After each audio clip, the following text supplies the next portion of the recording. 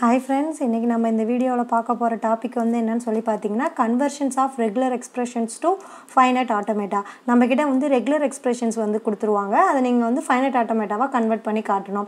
NFA வாவும் convert பண்ணலாம், அப்படி இல்லனா என்னன்னா DFA வாவும் கன்வர்ட் பண்ணலாம். இந்த வீடியோல எப்படி regular expressions-ஐ NFA வா கன்வர்ட் பண்றது அப்படின்றத பார்க்க போறோம். அதுக்கு முன்னாடி ஒரு சில பேசிக்ஸ்லாம் இருக்கு. அது என்னென்ன அப்படின்றத பார்க்கலாம். இப்போ regular expressionsல pi அப்படினு சொல்லி கொடுத்திருந்தாங்கன்னா அதுக்கு என்ன அர்த்தம்னா there is no transitions between the states. ரெண்டு ஸ்டேட்ஸ்க்கும் இடையில எந்த ஒரு டிரான்சிஷனும் இல்ல அப்படின்றது தான் இந்த pi அப்படின்றதுக்கு அர்த்தம். அதுக்கு அடுத்து r = epsilon அப்படினு சொன்னா இது வந்து null அப்படின்றதுக்கு அர்த்தங்க. அதாவது வந்து டிரான்சிஷன்ஸ் இருக்கும். ஒரு ஸ்டேட்டுக்கும் இன்னொரு ஸ்டேட்டுக்கும் டிரான்சிஷன் இருக்கும். பட் ஆனா எந்த ஒரு இன்புட் சிம்பல்ஸையும் ரீட் பண்ணாம ஒரு ஸ்டேட்ல இருந்து இன்னொரு ஸ்டேட்டுக்கான மூவ்மெண்ட் வந்து இருக்கும். அதுதான் இந்த எப்சிலான் அப்படின்றதுக்கு அர்த்தம். நல்லா தெரிஞ்சுக்கோங்க. pi அப்படினா Q0க்கும் Q1க்கும் வந்து பாத்தீங்கன்னா டிரான்சிஷனே இருக்காது. இந்த ரெண்டு ஸ்டேட்ஸ்க்கும் இடையில டிரான்சிஷனே இருக்காது. இதே எப்சிலான் அப்படினா என்ன அர்த்தம்னா ரெண்டு ஸ்டேட்ஸ்க்கும் இடையில டிரான்சிஷன் இருக்கும். அதாவது வந்து ஒரு ஸ்டேட்ல இருந்து இன்னொரு ஸ்டேட்டுக்கு மூவ்மெண்ட் இருக்கும். பட் ஆனா எந்த ஒரு இன்புட் சிம்பலையும் ரீட் பண்ணாம ஒரு ஸ்டேட்ல இருந்து இன்னொரு ஸ்டேட்டுக்கு மூவ்மெண்ட் இருக்கும். அதுக்கு அடுத்து வந்து பாத்தீங்கன்னா r = a. a அப்படின்றது உங்களோட இன்புட் ஸ்ட்ரிங். அப்ப Q0 அப்படிங்கற இந்த ஸ்டேட் a அப்படிங்கற இந்த ஸ்ட்ரிங் இன்புட் ஸ்ட்ரிங்கை ரீட் பண்ணிட்டு Q1 அப்படிங்கற இந்த ஸ்டேட்டுக்கு போகுது. ஃபைனைட் ஆட்டோமேட்டான்னு எடுத்துக்கிட்டீங்கன்னா கண்டிப்பா ஒரு ஸ்டார்டிங் ஸ்டேட் இருக்கும், ஒரு ஃபைனல் ஸ்டேட் இருக்கும். அதுக்கு அடுத்து வந்து பாத்தீங்கன்னா r = a + b. நான் முன்னாடி என்னோட previous வீடியோல சொல்லிருக்கேன். ரெகுலர் எக்ஸ்பிரஷன்ஸ்ல மொத்தமா நீங்க வந்து மூணு ஆபரேஷன்ஸ் வந்து பண்ணலாம். ஒன்னு வந்து யூனியன் ஆபரேஷன்ஸ், இன்னொன்னு வந்து பாத்தீங்கன்னா கன்காடினேஷன்ஸ், இன்னொன்னு வந்து பாத்தீங்கன்னா க்ளோஷர். ஓகேங்களா? அப்போ ரெகுலர் எக்ஸ்பிரஷன்ஸ்ல யூனியன் ஆபரேஷன்ஸ் இருந்துச்சுன்னா அதை ஃபைனைட் ஆட்டோமேட்டாவா மாத்துறதுக்கு இதுதான் வந்து ஸ்ட்ரக்சர். அதாவது வந்து பாருங்க a + b அப்படினா அதுக்கு அந்த யூனியன் ஆபரேஷனுக்கான ஃபைனைட் ஆட்டோமேட்டாவை நீங்க வந்து எப்படி கன்ஸ்ட்ரக்ட் பண்ணனும் அப்படினு சொல்லி பாத்தீங்கன்னா இதுதான் அதோட ஸ்ட்ரக்சர். அதாவது வந்து இது வந்து a + b இந்த ரெண்டு ஸ்ட்ரிங்கையும் நீங்க வந்து ப்ளஸ் பண்றதா அர்த்தம். முன்னாடி பின்னாடி ஒரு ஸ்டேட்ஸ் எப்சிலான் வச்சு ஒரு ஸ்டேட்ஸ் போட்டுக்கோங்க. இந்த யூனியனுக்கு, கன்காடினேஷனுக்கு, க்ளோஷருக்கு இதுக்கு எல்லாத்துக்கும் வந்து பாத்தீங்கன்னா பேசிக் ஸ்ட்ரக்சர் இதுதான். இந்த ஸ்ட்ரக்சர் நீங்க தெரிஞ்சுக்கிட்டா மட்டும்தான் கொடுத்திருக்கக்கூடிய ரெகுலர் எக்ஸ்பிரஷன்ஸை உங்களால NFA-வா வந்து கன்வெர்ட் பண்ண முடியும். ஸோ அப்போ ப்ளஸ் அப்படின்னு அதாவது வந்து யூனியன் ஆப்ரேஷன்ஸ் இருந்துச்சுன்னா a + b அப்படின்றது இந்த ரெண்டு ஸ்ட்ரிங்கையும் ப்ளஸ் பண்ணிட்டு முன்னாடியே பின்னாடியே வந்து பார்த்தீங்கன்னா ரெண்டு நோடு ஆட் பண்ணிட்டு இடையில எப்சிலான் அப்படின்றத போட்டுக்கணும். அதுக்கடுத்து வந்து பார்த்தீங்கன்னா r = a.b. a.b அப்படின்றது a மல்டிப்ளிகேஷன் ஆஃப் b அப்படின்னு சொல்லி அர்த்தம். இதுக்கு ஒன்றும் இல்லை, டேரெக்டாக ஏவையும் பியையும் டேரெக்டாக மல்டிப்ளை பண்ணுறது தான். இடையில ஒரே ஒரு ஸ்டேட்ஸ் மட்டும் ஆட் பண்ணிக்கணும். a மல்டிப்ளிகேஷன் ஆஃப் b அப்படின்னா அதுக்கு இதுதான் ஸ்ட்ரக்சர். அதுக்கு அடுத்தது r = a closure. a star R a closure. இதுக்கு என்ன அர்த்தம் அப்படின்னா a அப்படின்ற இந்த ஸ்ட்ரிங் வந்து அலாங் வித் நல் ஸ்ட்ரிங்கோட சேர்த்து இன்ஃபைனைட் நம்பர் ஆஃப் டைம்ஸ் வந்து ரிப்பீட் ஆகிக்கிட்டே இருக்கு அப்படின்றது தான் இதுக்கு அர்த்தம். நான் முன்னாடி வீடியோவிலே க்ளீன் க்ளோஷர்னா என்ன, பாசிட்டிவ் க்ளீன் க்ளோஷர்னா என்னன்னு சொல்லிட்டு சொல்லியிருப்பேன். சப்போஸ் இது புரியல அப்படின்னா அந்த வீடியோவை பார்த்துட்டு இங்கே வாங்க. இங்கே பாருங்கள், a ஸ்டார் அப்படின்னா எந்த ஸ்ட்ரிங்குக்கு நீங்கள் க்ளோஷர் ஆப்ரேஷன்ஸ் அப்ளை பண்ணுறீங்களோ அதுக்கு மட்டும் இப்படி செல்ஃப் லூப் மாதிரி போட்டுருணும். முன்னாடி பின்னாடி ஒரு நோடு ஆட் பண்ணி முன்னாடி பின்னாடி ஒரு ஸ்டேட்ஸ் ஆட் பண்ணி அதுக்கு இடையில எப்சிலான் அப்படின்றத போடணும். நல்லா ஞாபகம் வச்சுக்கோங்க. எந்த ஸ்ட்ரிங்குக்கு க்ளோஷர் ஆப்ரேஷன் அப்ளை பண்ணுறீங்களோ அதுக்கு மட்டும் செல்ஃப் லூப் மாதிரி எப்சிலான் போடணும். முன்னாடி பின்னாடி ஒரு ஸ்டேட்ஸ் வந்து ஆட் பண்ணிக்கணும். நீங்கள் என்ன பண்ணுங்கன்னா நோட்டில் எழுதி வச்சுக்கோங்க. a + b அப்படின்னா அதுக்கு இதுதான் ஸ்ட்ரக்சர், a.bனா அதுக்கு இதுதான் ஸ்ட்ரக்சர், a க்ளோஷர்னா இதுதான் ஸ்ட்ரக்சர் அப்படின்னு சொல்லிட்டு. இப்போ வாங்க எக்ஸாம்பிள் ப்ராப்ளம் பார்க்கலாம். Construct NFA for the regular expressions. இப்போ உங்ககிட்ட ஒரு ரெகுலர் எக்ஸ்பிரஷன்ஸ் கொடுத்துட்டாங்க. அதுக்கு ஈக்குவலண்டான NFA வந்து கன்ஸ்ட்ரக்ட் பண்ண சொல்லியிருக்காங்க. ரெகுலர் எக்ஸ்பிரஷன் வந்து என்னன்னு பார்த்தீங்கன்னா a + b closure of a அப்படின்றது உங்ககிட்ட கொடுத்துருக்கக்கூடிய ரெகுலர் எக்ஸ்பிரஷன். ஃபர்ஸ்ட் என்ன பண்ணணும் அப்படின்னா ப்ராக்கெட்டில் இருக்கிறத ஃபர்ஸ்ட் சால்வ் பண்ணணும். இங்கே பாருங்க a + b. ஓகேங்களா? அப்போ a + bனா நான் முன்னாடி இதுதான் ஸ்ட்ரக்சர் அப்படின்றத உங்கள்கிட்ட சொல்லியிருந்தேன். அதாவது வந்து ஏவையும் பியையும் ஆட் பண்ணிட்டு முன்னாடி பின்னாடி ஒரு ஸ்டேட்ஸ் ஆட் பண்ணி அது கூட எப்சிலான் போடணும்னு சொல்லியிருந்தீங்களா? எத்தனை ஸ்டேட்ஸ் வரும்ன்றது எனக்கு தெரியாது. ஆனால் நான் இப்போ ரஃபாக போட்டு ஒரு ஸ்டெப்பாக போட்டுட்டு லாஸ்ட்டாக மொத்த ஸ்ட்ரக்சர் என்னன்றதை கீழே எழுதியிருப்பேன்.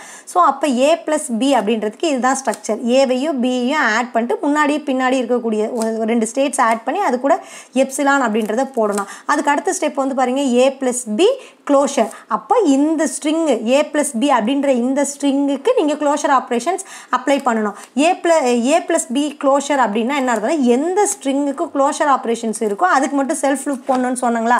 இங்கே பாருங்கள், இதுதான் வந்து பார்த்தீங்கன்னா a + bக்கான ஸ்ட்ரக்சர். இதை அப்படியே எடுத்து நான் இந்த இடத்துல எழுதியிருப்பேன். இது வந்து a + bக்கான ஸ்ட்ரக்சர். ஸோ இதுக்கு மட்டும் நான் செல்ஃப் லூப் மாதிரி இந்த இடத்துல எப்சிலான் அப்படின்றத ஆட் பண்ணிவிட்டு முன்னாடியும் பின்னாடியும் ஒரு நோட் ஆட் பண்ணி எப்சிலான் அப்படின்றத இந்த இடத்துக்கிட்ட போட்டிருப்பேன். இப்போ ஃபார் எக்ஸாம்பிள் இங்கே பாருங்கள், ஏ ஸ்டார் அப்படின்ற இந்த இதுக்கு நான் என்ன பண்ணியிருக்கேன், ஏன்றது இது. அப்போ இந்த ஸ்ட்ரிங்குக்கு மட்டும் நான் என்ன பண்ணியிருக்கேன்னா செல்ஃப் லூப் மாதிரி ஆட் பண்ணிவிட்டு முன்னாடியும் பின்னாடி ஒரு ஸ்டேட்ஸ் ஆட் பண்ணி அது கூட எப்சிலான் அப்படின்றத போட்டிருக்கேன்னா இங்கே பாருங்கள், திரும்ப இங்கே ஃபஸ்ட்டு ஸ்டேட்லேருந்து லாஸ்ட் ஸ்டேட்டுக்கு ஒரு எப்சிலான் ஆட் பண்ணியிருக்கேன். அதே தான் நான் இங்கேயும் போட்டிருக்கேன்.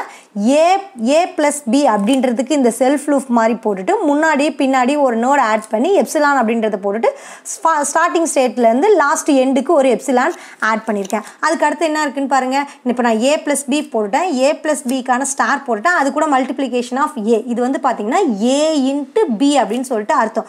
இப்போ இது ஃபுல்லாக a, அதாவது வந்து a + b ஹோல் ஸ்டார் ஃபுல்லாக போட்டிருக்கேன். இங்கே பாருங்கள், a + b இதுக்கு வந்து ஹோல் ஸ்டார் இது ஃபுல்லாக போட்டுட்டேன். இது வந்து a, இது கூட மல்டிப்ளிகேஷன் ஆஃப் இன்னொரு ஏ போடணும்னு அர்த்தம். ஓகேங்களா, இது வந்து இது ஃபுல்லாக ஏ, இந்தாண்ட இது வந்து பின்ற மாதிரி அர்த்தம். So multiplication of B. அப்போ இதுதான் இதோடைய ரெகுலர் எக்ஸ்பிரஷன்ஸ். ஸோ இப்போ மொத்தமாக எத்தனை ஸ்டேட்ஸ் இருக்கோ அது எல்லாத்துக்கும் நம்பரிங் கொடுத்துக்க வேண்டியதுதான்.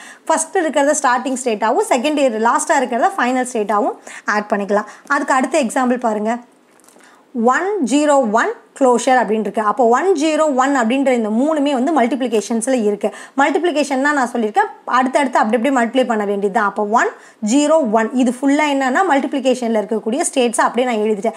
இதுக்கு இப்போ நான் க்ளோஷர் ஆப்ரேஷன் அப்ளை பண்ணணும். அப்போ இந்த ஸ்ட்ரிங்குக்கு ஃபுல்லாக நான் என்ன பண்ணணும்னா செல்ஃப் லூப் போடணும். ஃபஸ்ட் பாருங்கள், இந்த ஸ்ட்ரிங்குக்கு ஃபுல்லாக இப்படி செல்ஃப் லூப் போட்டுட்டு முன்னாடியே பின்னாடி ஒரு ஸ்டேட்ஸ் ஆட் பண்ணணும். ஆட் பண்ணிவிட்டு ஸ்டார்டிங் ஸ்டேட்லேருந்து எண்டு ஸ்டேட்டுக்கு ஒரு எப்சிலான் ஆட் பண்ணணும். அவ்வளோதான் இதுக்கு. ஸோ அதனால் நான் வந்து ஃபஸ்ட் இருக்கிறத ஸ்டார்ட் ஸ்டேட்டாகவும் செகண்டாக லாஸ்ட்டாக இருக்கிறத ஃபைனல் ஸ்டேட்டாகவும் எடுத்துக்கிட்டு எல்லாத்துக்கும் நான் வந்து நம்பரிங் கொடுத்துக்கிட்டேன். அதுக்கு அடுத்த எக்ஸாம்பிள் பாருங்கள், b + ba ஸ்டார் அப்படின்றது அர்த்தம். இப்போ நான் என்ன பண்ணணும்னா ஃபஸ்ட்டு a ஸ்டார் அப்படின்றத போட்டுட்டு ஏ ஸ்டாருக்கு பக்கத்தில் என்ன இருக்குது பி அப்படின்றத மல்டிப்ளிகேஷன் இருக்குது. ஸோ அப்போ இந்த இதை ஃபஸ்ட்டு முடிச்சுட்டு அதுக்கப்புறம் இதை வந்து என்ன பண்ணணும்னா பி கூட ப்ளஸ் பண்ணணும். ஏ ஸ்டாருக்கு என்னதுங்க, ஏ ஸ்டார்னா என்ன அர்த்தம், ஏ அப்படின்ற இந்த ஸ்ட்ரிங்குக்கு மட்டும் நான் க்ளோஷர் ஆப்ரேஷன் அப்ளை பண்ணணும். இங்கே பாருங்கள், ஏ அப்படின்ற இந்த இதுக்கு மட்டும் செல்ஃப் லூப் போட்டுட்டு முன்னாடியும் பின்னாடியும் ஒரு ஸ்டேட் ஆட் பண்ணிவிட்டு ஸ்டார்டிங் ஸ்டேட்லேருந்து எண்டிங் ஸ்டேட்டுக்கு ஒரு எப்சிலான் அப்படின்றத போட்டேன். இது வந்து ஏ ஸ்டார் கூட நான் என்னங்க மல்டிப்ளை பண்ணணும், பி அப்படின்றத மல்டிப்ளை பண்ணணும். இது கூட அப்படியே இன்னொரு ஸ்டேட் ஆட் பண்ணி டேரெக்டாக பி அப்படின்றத போட வேண்டியதுதான். இது வந்து பார்த்திங்கன்னா பி ஏ ஸ்டார் அப்படின்றது அர்த்தம். அப்போ பி ஏ ஸ்டார் கிடச்சிச்சு. இது கூட நான் என்னங்க பண்ணணும், பி அப்படின்ற இன்னொரு ஸ்டேட்டை ப்ளஸ் பண்ணணும். ஸோ இதுக்கு மேலே பி அப்படின்ற ஒரு ஸ்டேட்டை ஆட் பண்ணி முன்னாடியும் பின்னாடி ஒரு நோட் ஆட் பண்ண வேண்டியதுதான். இங்கே பாருங்கள், இது வந்து பி ஏ ஸ்டார். ஓகேங்களா, இது கூட நான் என்ன பண்ணணும், பி அப்படின்ற ஒரு ஸ்டேட்டை ப்ளஸ் பண்ணணும். ஸோ இங்கே பாருங்கள், ஏ + பிக்கு நான் என்ன ஸ்ட்ரக்சர் கொடுத்துருக்கேன், ஏ + பினா மேலே இது ஏ, இது + பி, முன்னாடியும் பின்னாடியும் ஒரு நோடு ஸ்டேட் ஆட் பண்ணி எப்சிலான் அப்படின்றத போட்டுக்கணுங்களா. இங்கே பாருங்கள், இங்கேயும் அதே தான் நான் பண்ணியிருக்கேன். இது ஃபுல்லாக ஏ + பினா இது ஃபுல்லாக ஏ, இது மட்டும் பி அப்படின்றது அர்த்தம். ஸோ அப்போ இந்த பி ஏ ஸ்டார் அப்படின்றத இங்கே போட்டுட்டேன். அது கூட பி அப்படின்ற இந்த ஸ்டேட்டை வந்து ஆட் பண்ணணும். பின்றதை மேலே போட்டுட்டேன். முன்னாடியும் பின்னாடியும் நான் ஒரு ஸ்டேட் ஆட் பண்ணி அது கூட எப்சிலான் அப்படின்றத போட்டுட்டேன். அவ்வளோதான். இதே மாதிரியே நிறைய எக்ஸாம்பிள் ப்ராப்ளம்ஸ் எடுத்து நீங்கள் சால்வ் பண்ணி பாருங்கள். தேங்க்யூ.